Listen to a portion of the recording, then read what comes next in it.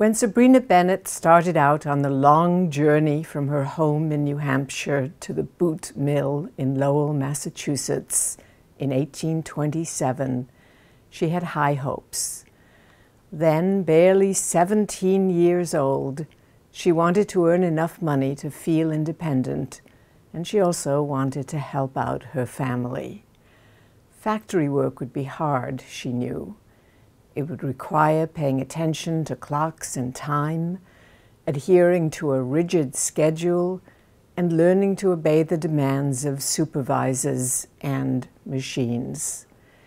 She knew she'd be fined if she failed to adhere to the mill's tough standards, but she also knew that if she succeeded, she could help her family out and put by a bit of money herself.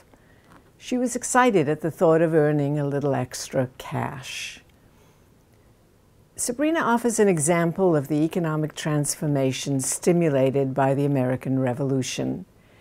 For alongside grand declarations about individual liberty and freedom from tyranny lay challenges posed by more developed industrial nations.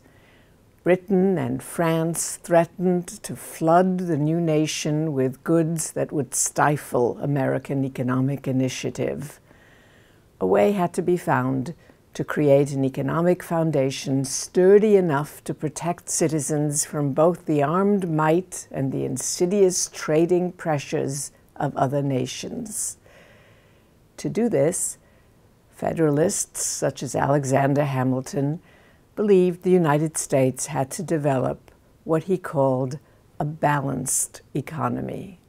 In a society still almost totally agrarian, such views meant convincing an unwilling population that non-agricultural production was both desirable and necessary. No one wanted to threaten the society's agrarian base, and no one wanted to reproduce the poverty and degradation of English industrialism.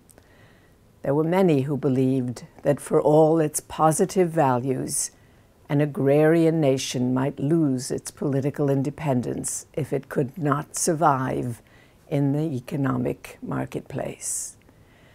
The first generation of Federalists sought to encourage individual entrepreneurs to invest capital in ways that would help the nation towards self-sufficiency by rewarding them with handsome profits. But industrial expansion required an efficient labor force, trained and willing to use new machinery under supervision. Who would produce the goods to be marketed? Who would spin the cotton? Who would weave the fabric that could be sewn into new clothing for sale in the western part of the new United States? Free white men in the northern and middle states had better options. They could migrate westward, where land ownership would provide them with the resources to become full citizens. By the early 19th century, the free white male might have argued that he owned property in his own labor and therefore deserved full citizenship. And if he were an artisan or a skilled journeyman, he might reasonably expect to become a household head in the near future. A decline in indentured servants after the Revolution removed that source of labor. In the North, the demand for unskilled labor to build canals and roads, as well as a gradual emancipation of enslaved people, eliminated many potential factory workers. Nor was the South a good source of labor. It was losing a goodly portion of enslaved and free labor to new agricultural areas.